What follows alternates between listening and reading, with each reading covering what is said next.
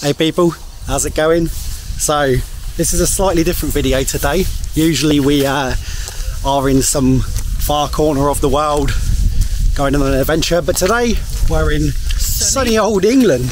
Good old Peterborough. She knew what I was going to say. Good old Peterborough, where we're from. Now we're going to bring you a video from Peterborough soon to show you a different side of it, because if you know anything about Peterborough, you know that we have quite a bad reputation as a city, but that's not the point of this video today. The point of this video is to actually talk about how we manage to travel so often, how we do it, and advice, tips and tricks. Right, so walking in a lovely British countryside, what more can you ask for? So let's do it.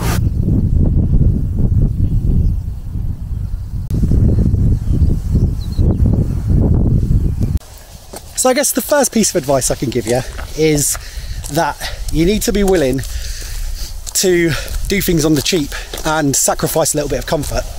Now, we generally go with economy airlines. Now, I know a lot of you are going to be like, no, not doing that, but hear me out. If it's a short haul trip, 2 hours, I'm sure you can sit down in the, not the most comfortable seats for a couple of hours. It's not that big a deal, you know. The savings you're going to get from doing so are well worth it. Hey guys, how's it going? I love these guys. I always walk past these horses. Actually, I think they're females. I always walk past these ladies all the time. Hello. I would stroke you, but you're someone's horse, and I really don't want to annoy anyone, especially a farmer around here. You don't want to mess with farmers. But anyway, as I was saying, so you've got to be willing to sacrifice, you know, a little bit of comfort sometimes, but to save money in the process. So for instance, we use economy airlines like, you know, we use Ryanair, EasyJet, Wizz Air, anything that's cheap. And we tend to just go, right, okay, we know it's not going to be as comfortable, but we've just saved probably close to like 300 quid on a flight right now. So it kind of pays for itself, you know. You got to make a small sacrifice to get a long-term gain from it.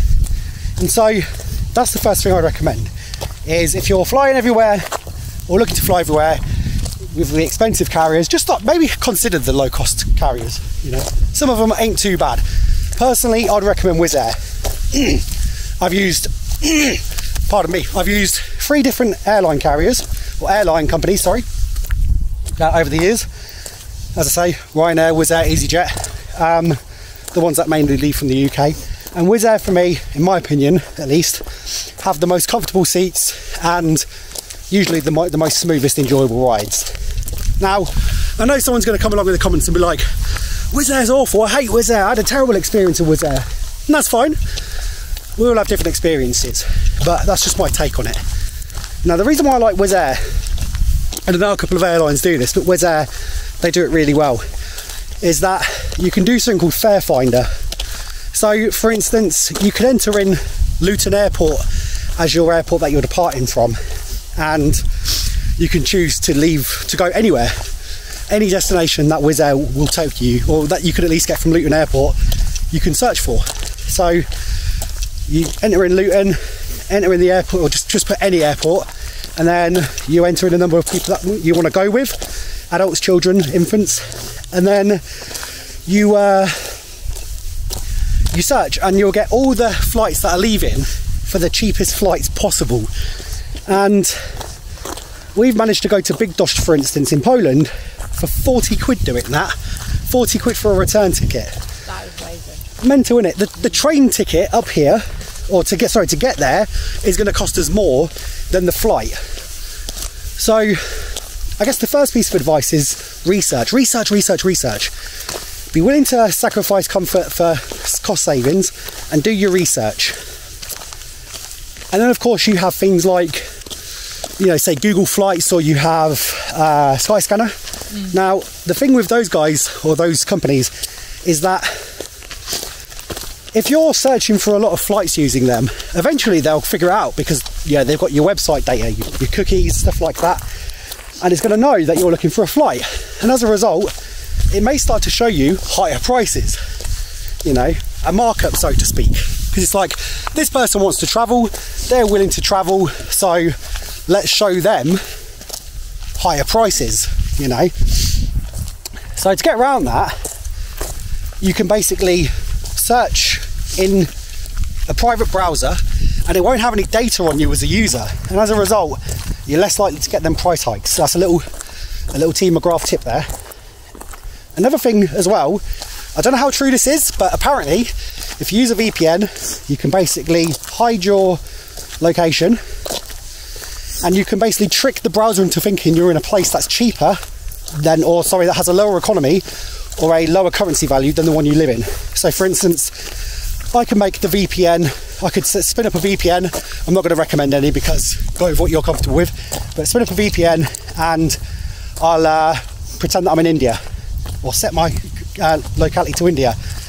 And there's a small chance I'll actually get shown cheaper flights, because obviously, yeah, they want the business, but they know that people in these countries have a lower currency value than, say, the UK, and so they may decrease the prices a little bit as a result. So I don't know how true that is, but I've heard that's a hack that you can do.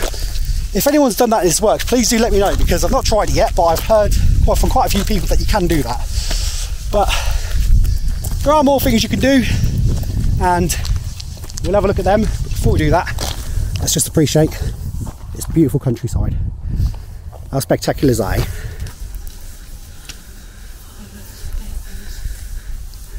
So then, beyond just saving money by getting cheap flights, what else can you do? Well, when you're booking hotels, you've got to think to yourself, do I need a palace or do I need somewhere to rest my head? Now sometimes I'll look at reviews for a place and they'll be like, it's terrible, it's filled with bugs and crap and it's just awful. And I actually get to the place and it ain't that bad. I think a lot of people really do exaggerate sometimes. Like I was looking for a place to stay in Athens in Greece, and I stayed at this place and I was like, this is nice, I wonder what everyone else thought of it. So after I'd finished, I looked at the reviews and everyone was like, it's absolutely terrible, it's like disgusting, it's a complete sty. And I was like, did we stay in a different place? Like, I don't understand how this has happened. Like, you know, I've not had this experience at all. And I think it's very much subjective, you know. Some people want more for what they pay, but to be honest, if you're willing to, you know, subvert your expectations a little bit and know that if you're going to pay less, that you're not going to get a palace, then again you're going to save money.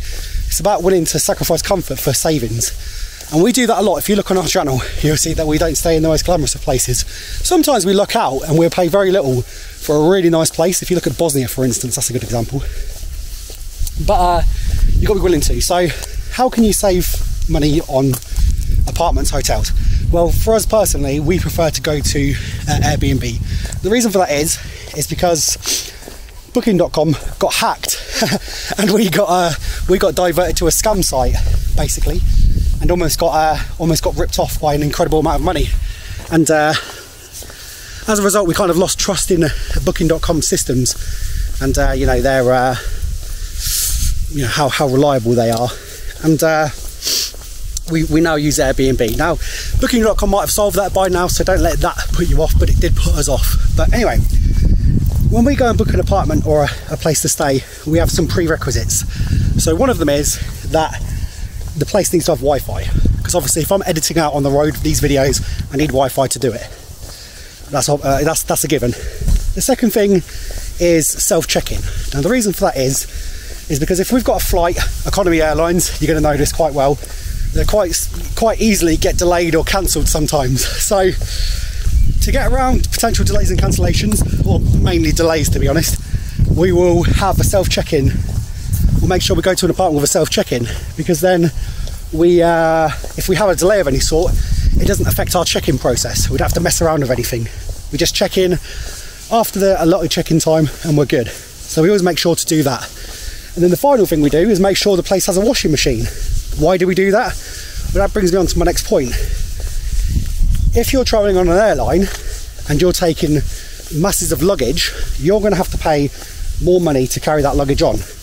But if you're only bringing on a little bag, you're going to save a ton of money. And so the lighter you pack, the more money you're going to save in the long run. So what we started doing was, we were like, right, we were just literally, I mean, flights everywhere, look at this, literally batted them away. One of the upsides of a countryside, I guess. But we were like, okay, how can we travel as light as possible on a holiday? And we were like, well, think about it. You pack the minimum amount of clothes, you get a place where there's a washing machine, and you just wash the clothes and you rotate your clothes throughout the holiday. And now you're not packing a week's worth of clothes, but only a few days worth of clothes, and you're rotating between them. And as long as you've got a place with a washing machine, that's fine. You can do that, no problem. So that's another potential solution as well, but just happens to be part of the thing we look for when we rent an apartment. So once we have them filters in place, we then find all the apartments that cover those prerequisites, and then we literally get the slider and we move it all the way down until there's only like 2 or 3 apartments left on the map. And we look at the map, and then we have one more prerequisite, and that is the apartment we're staying in within walking distance or travelable distance to the main part of the place we're going to. Now, sometimes the maps can be deceiving. When we went to Oman, for instance, we got an Airbnb and it looks really close to the centre, but when we actually got to Oman, because it's quite a big country, it turned out we were like 2 hours away. So you want to do some research, jump on Google Maps and just see how long it takes to get there, and make sure the public transport is easy enough to get you there, if you're planning to stay a little bit further afield. Once we've got close enough to the city or the town, we will then choose the closest, cheapest apartment. And as a result, we've been able to get some ridiculously cheap places. For instance, we've stayed in Athens for £25 a night. We've stayed in Bosnia for £19 a night.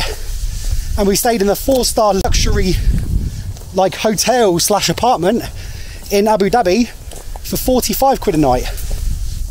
And it had everything. If you go and look at some of our videos, you can see that place was 45 quid a night. One of the cheapest we could possibly get. And still relatively close, because I had a bus station outside which was quite regular. So we had it all. So if you're searching for those things, and if you're not as picky, you can get even cheaper. If you don't mind self-checking or ignoring that, even more places that you can find. If you don't, care about the washing machine bit, even more. So if you don't have picky little filters, you can save. And of course, you've got hostels and things like that. As a couple, we prefer our privacy, so we don't tend to stay in hostels unless it has its own separate room. But you do what works for you. And I guess the final part of this segment is how you can save money in day-to-day life. Because really, what good is getting the cheaper hotels, cheaper things like that, if you're not got any money to do it? Well, the first thing I'd recommend is, right now, get a pen and paper out and write down all your expenses, right? And put it into 2 categories. The first one being essential, like your rent, your utility bills, stuff like that. Make sure they're paid.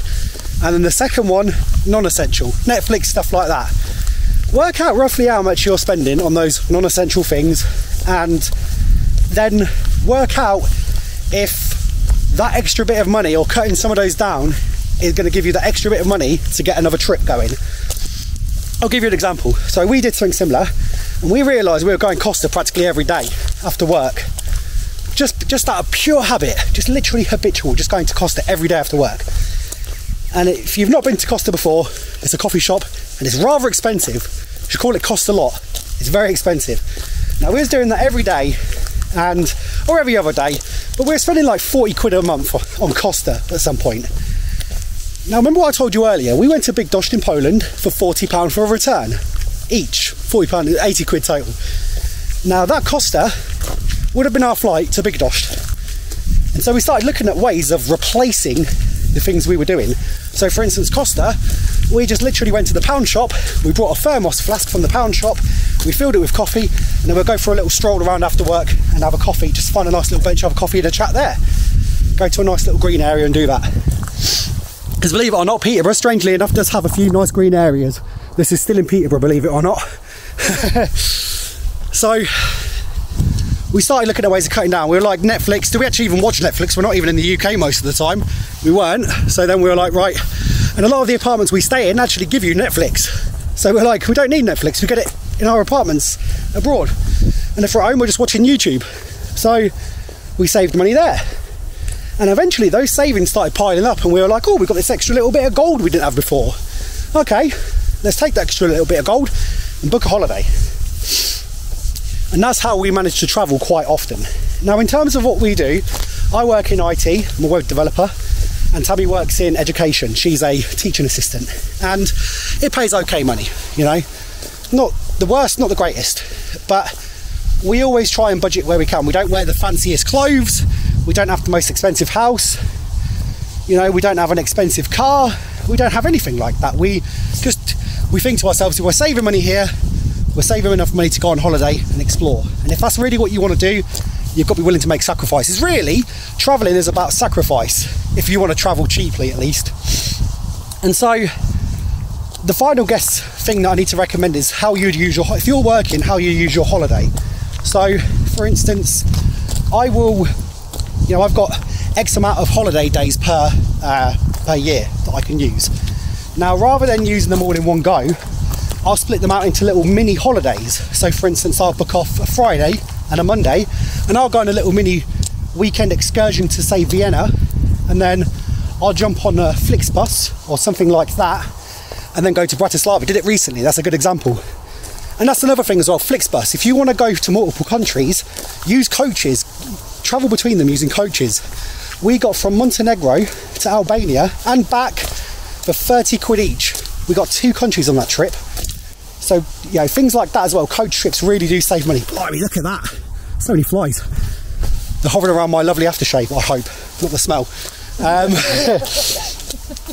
God, they're literally above our heads. So, it's little things like that, really, how you can save money.